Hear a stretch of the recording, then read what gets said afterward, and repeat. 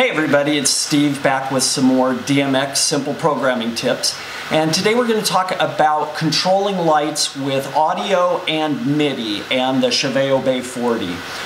In the previous tutorial we set up two different banks with 4 scenes each, and we made a chase, we called it Chase 2, that had those 8 different scenes in it. And so now we're going to show how you can trigger each one of those scenes in the chase with audio first, then we'll talk about MIDI. So one of the functions on the Obey 40, first we're going to go to Chase 2, and then one of the functions is this button that's called Music. So if you hit that button right there, the way that this is designed is every time the Obey 40 here's a transient,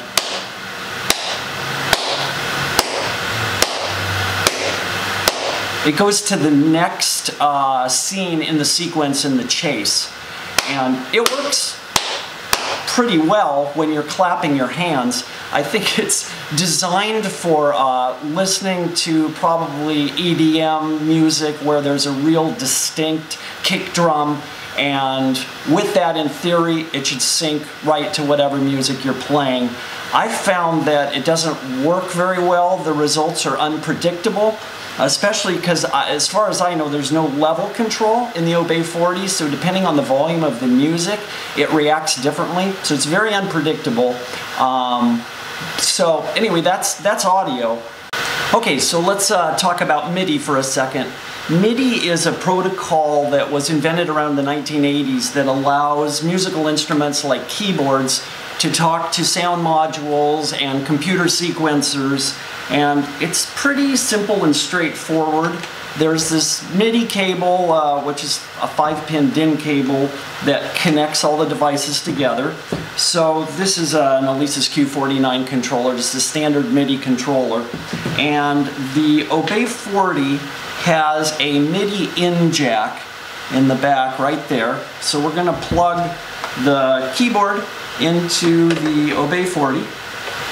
And basically, there we go, it's plugged in.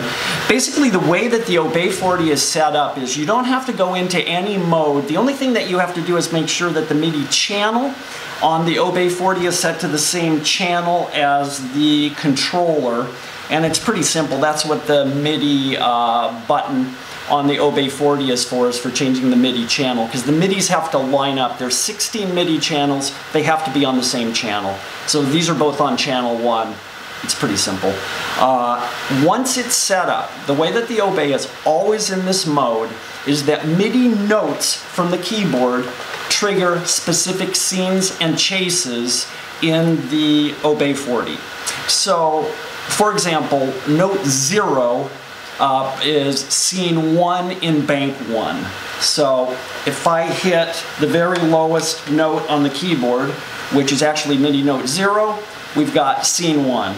And this is MIDI note 1, MIDI note 2, MIDI note 3, and so on. And in the previous tutorial, we programmed 4 scenes into bank 2, and so those are triggered by these notes. The more effective way to be able to program lights in a very predetermined manner is to use MIDI with a sequencer. Program the MIDI notes into the sequencer and then have the sequencer play them back to the Obey 40s. For controlling DMX Lights with the Obey 40, I like to use a MIDI sequencer that runs on my iPad. It runs on my iPad MIDI, and it's called Meteor. And it's a great little sequencer that allows you to do MIDI out and record audio, so you can sync audio with MIDI for controlling lights, and it works very, very well. So I have my iPad mini connected with a simple MIDI interface that goes from a lightning connector connected to the USB to the MIDI interface, and the MIDI interface is connected from the output of the Alesis Q49 and then into the Obey 40. So that's basically the way that the signal path runs. So with the sequencer set to MIDI through, which is what you need to do, the Q49 still controls the lights just as they did before, just as if it were connected straight with MIDI straight into it, because the MIDI is going through the sequencer. So we still can control each one of the scenes with a MIDI note. But now we're going to record those MIDI notes into the sequencer and try and do it in sync to some music. So we're going to go to the iPad mini, and we're going to enable the MIDI track, and we're going to go to record, and we are going to try and record something.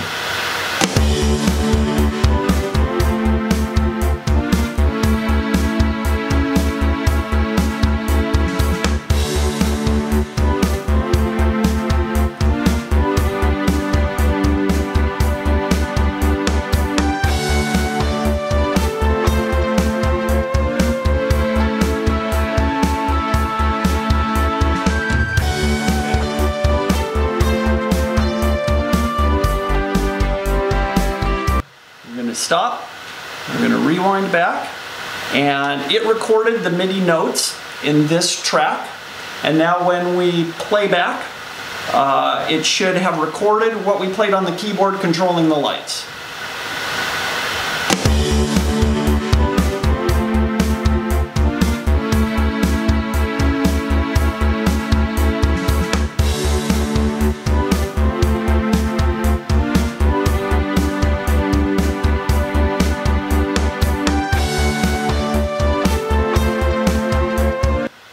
And that works pretty well. So you can see the potential from being able to record any kind of MIDI note data, have it play back to the Obey 40, and then have the Obey 40 control any kind of DMX device. You can set up lasers, regular lights, moving headlights, anything, and have it all sync to a pre-controlled MIDI track synced to music. So the potential is unlimited for what you can do with MIDI. So anyway, that's all we've got for this tutorial. Thank you very much for watching, and we will see you for the next one.